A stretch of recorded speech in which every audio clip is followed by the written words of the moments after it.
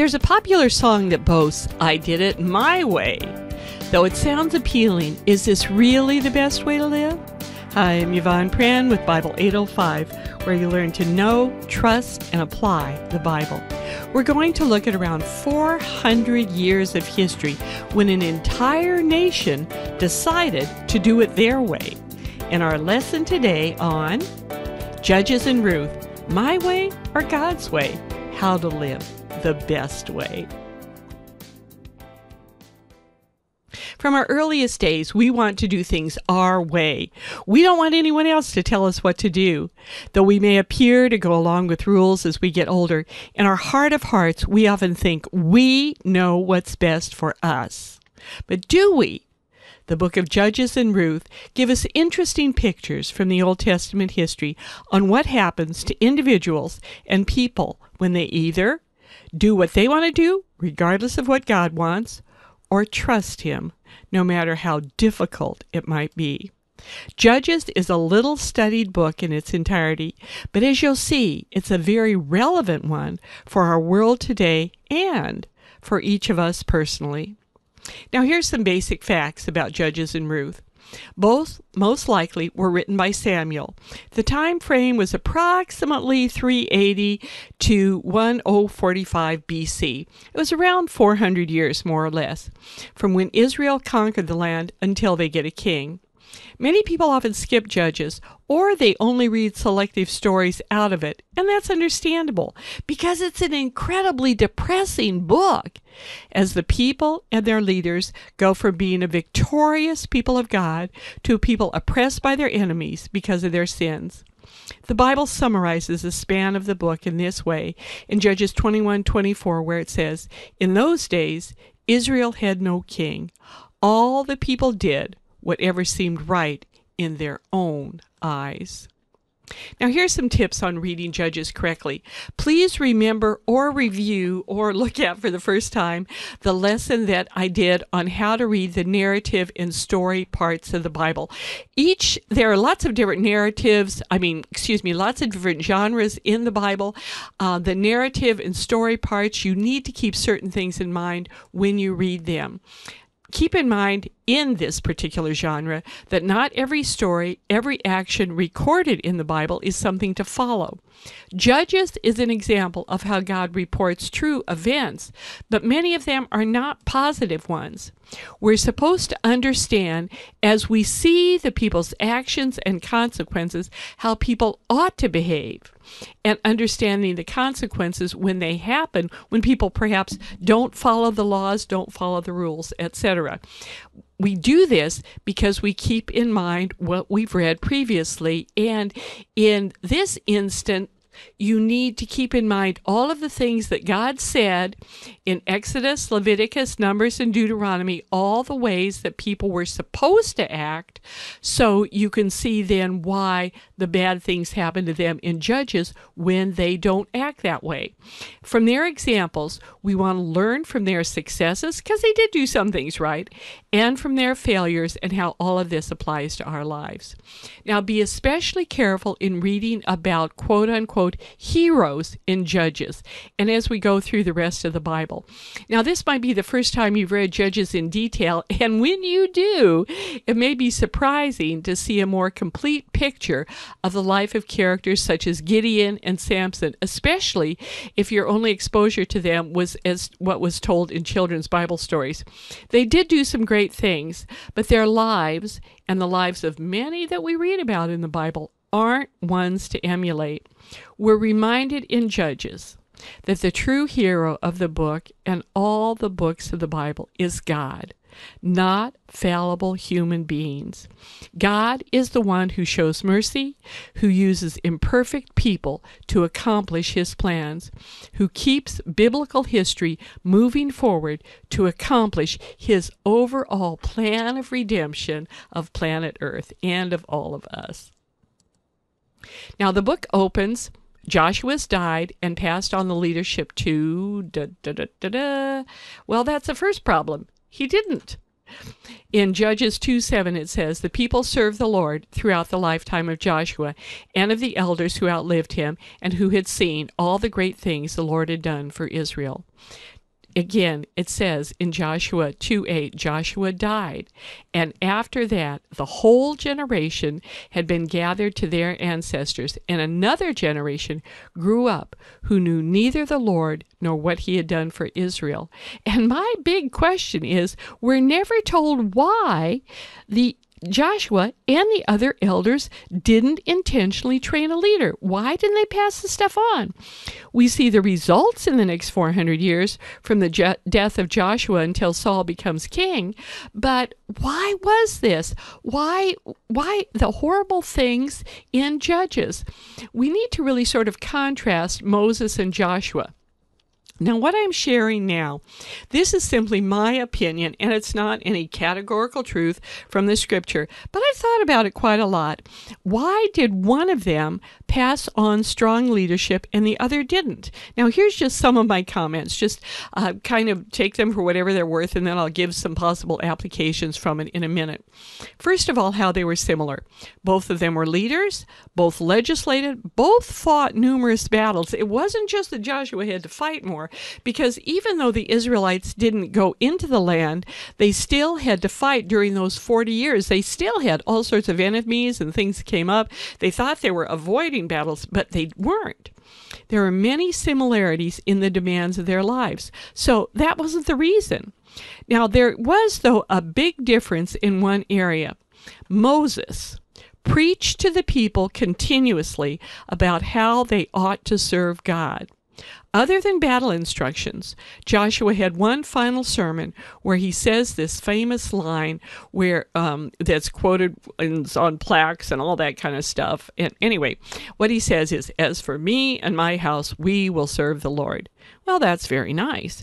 But basically what he's saying, and forgive any cynicism that may come across on this, is he's basically saying, my family will serve God, but whatever the rest of you want to do, that's your problem. And the results were not good. I can't help but wonder if the history of Israel for the next 400 years would have been different if Joshua had cared as much about instilling the commands of God in the people as Moses did. Yes, there were battles to fight, but winning the land, or in our case today, making lots of money or having fun, or whatever big overall goal you have, means little if hearts aren't also won and dedicated to the Lord. We need to be intentional, consistent, and persistent about living and then passing on biblical truth to coming generations. We need to be more interested in preparing and challenging the next generation than anything else we do for them. They were told this in Deuteronomy 6, as we are. And here's what it says. "These are the commands, decrees, and laws the Lord your God directed me to teach you to observe in the land, so that you, your children, and their children after them may fear the Lord your God as long as you live, by keeping all his decrees and commands. Be careful to obey, so that it may go well with you.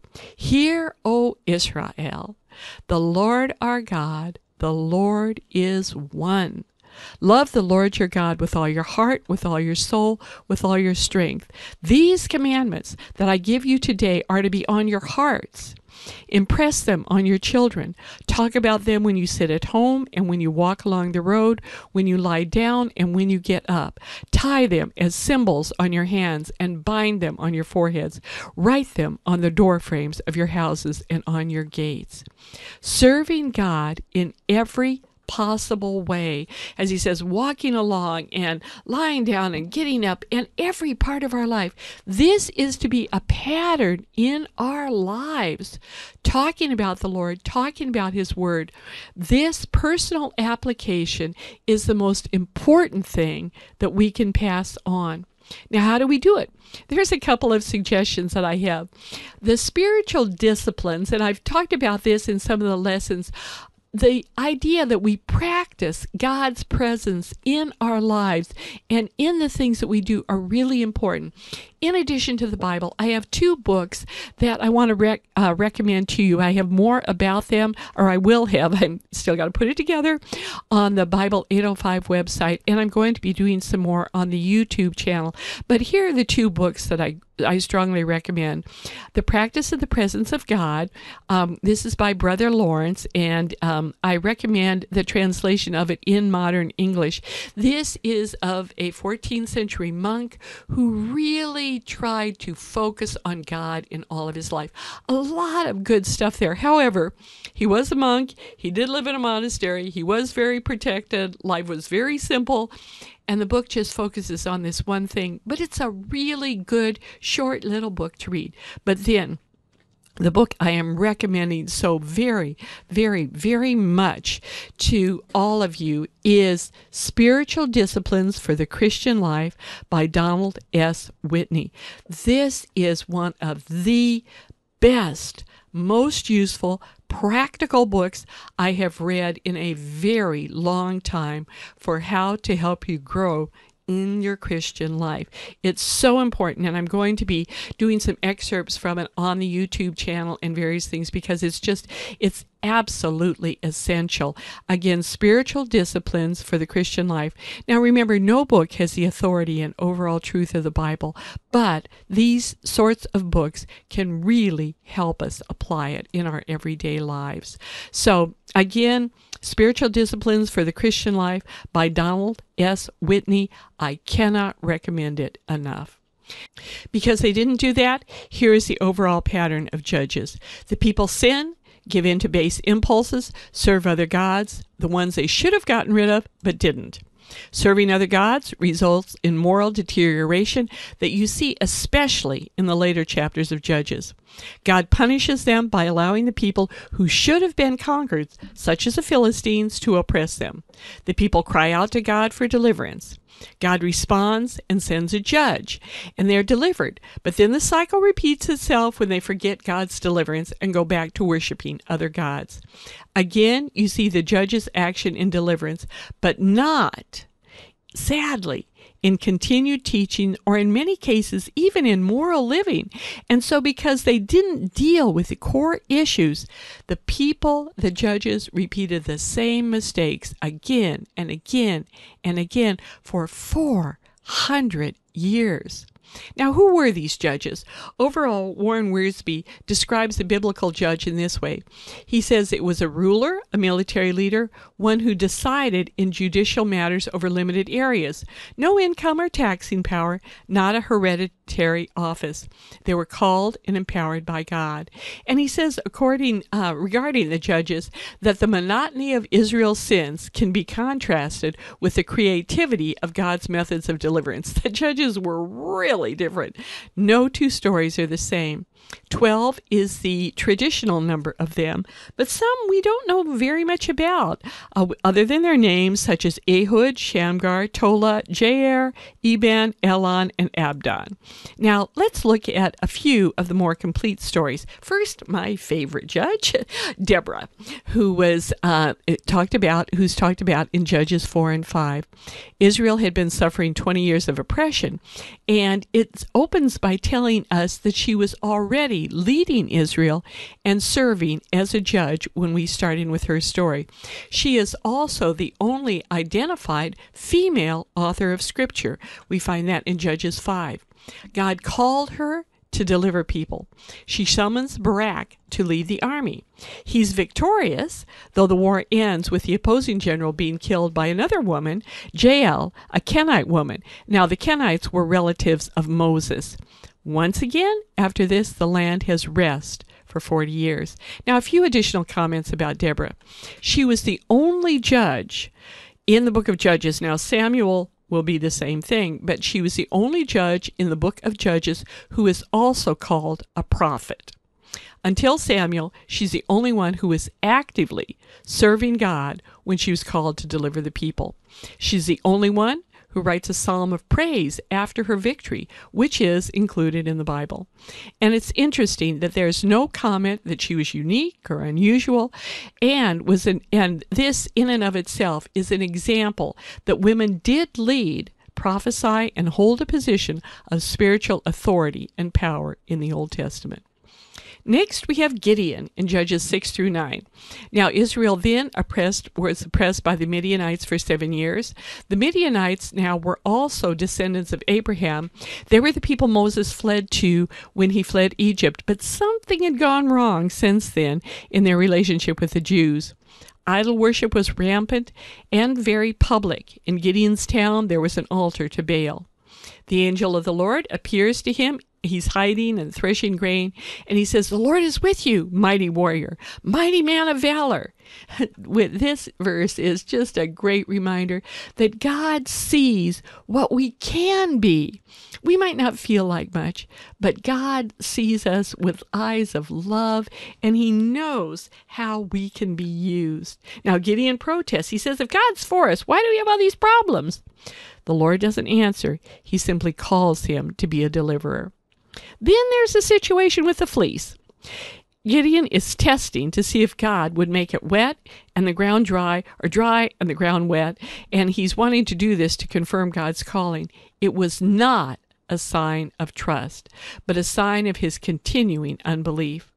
Now, God is merciful in his answer, but we're not supposed to do this.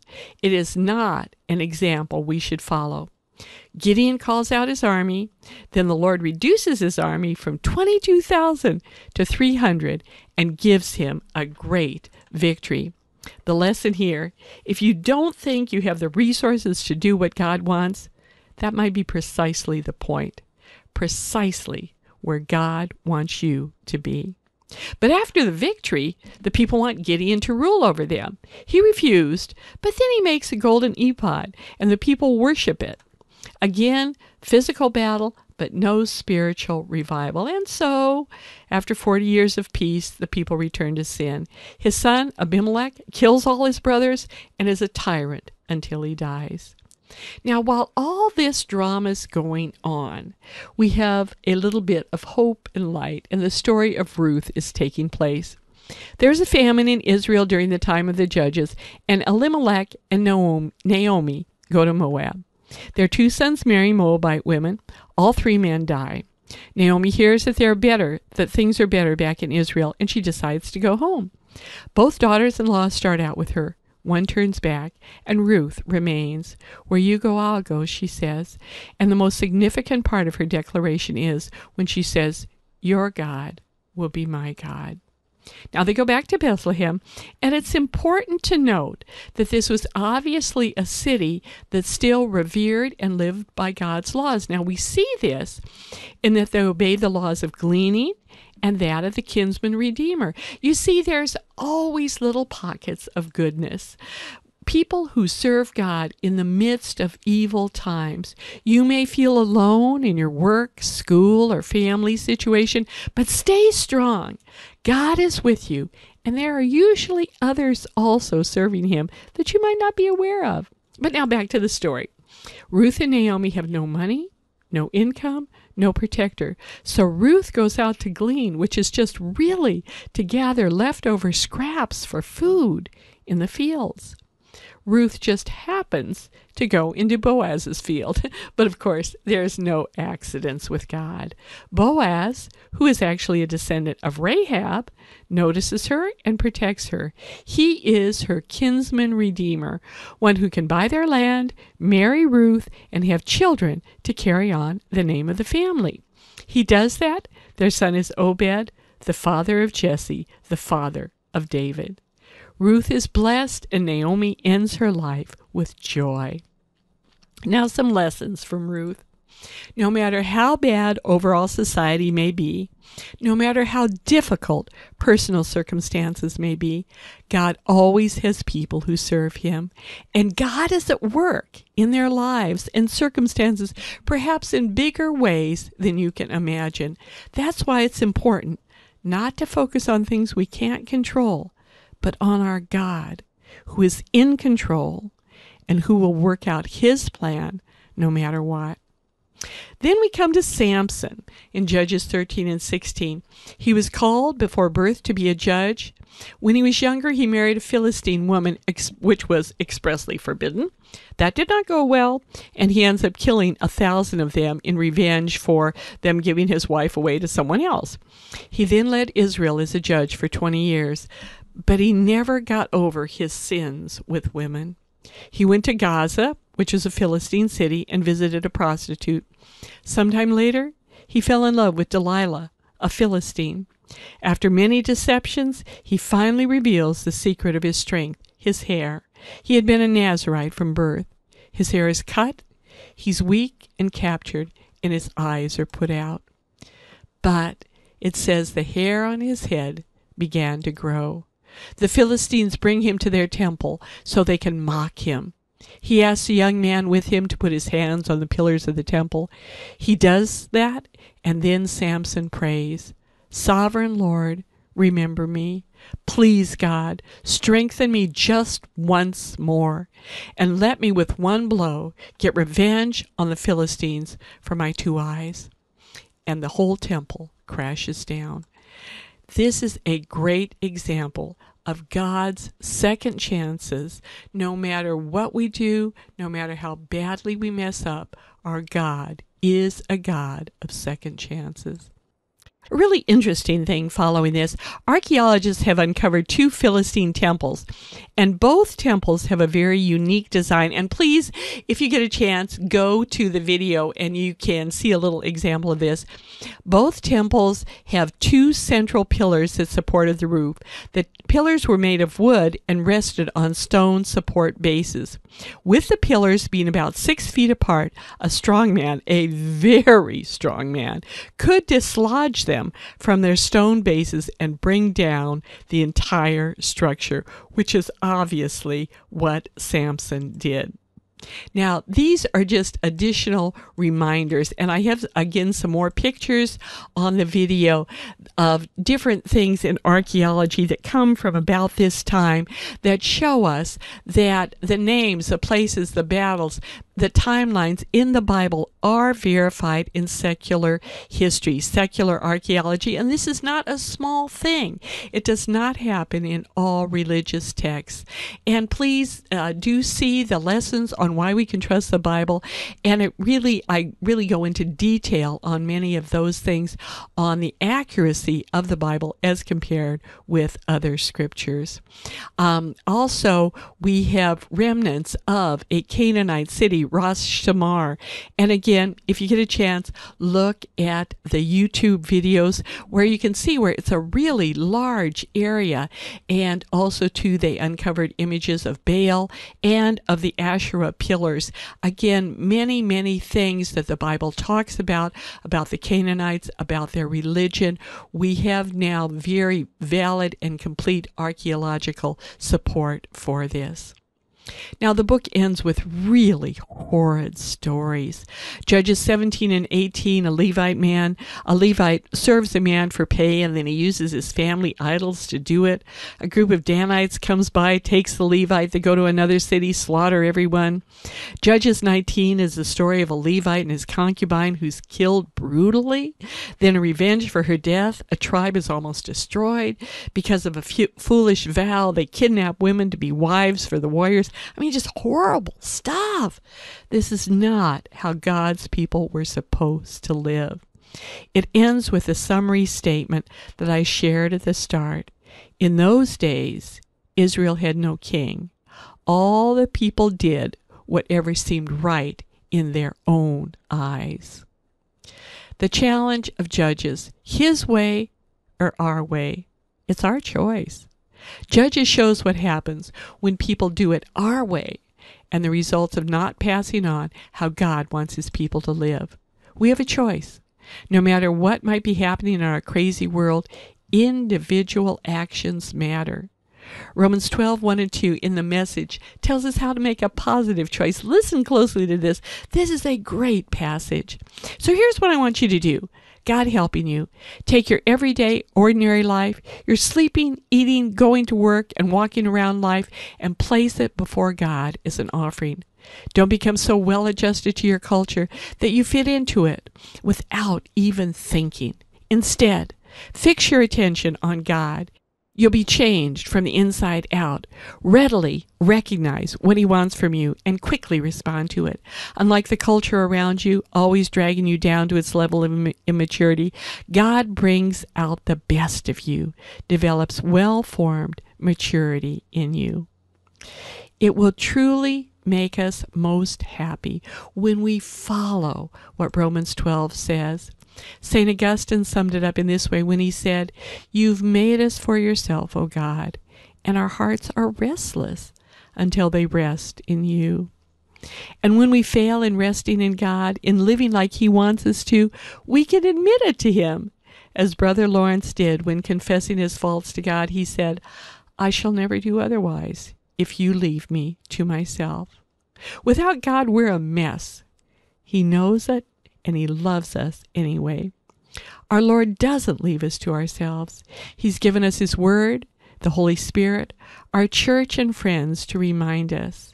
Make it your goal that each day of our lives and at the end of our lives, let's not say, "I did it my way," but "I did it God's way." That's all for now. Please check out the notes from this lesson. They're in downloadable PDF format, and lots of other materials for you at www.bible805.com. Please sign up for the newsletter.